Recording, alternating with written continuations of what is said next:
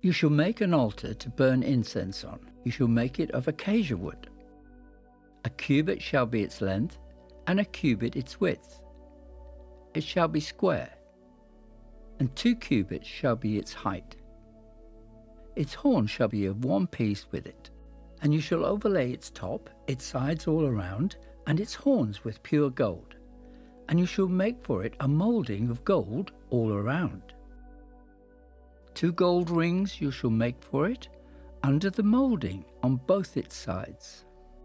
You shall place them on 2 sides, and they will be holders for the poles with which to bear it. You shall make the poles of acacia wood, and overlay them with gold.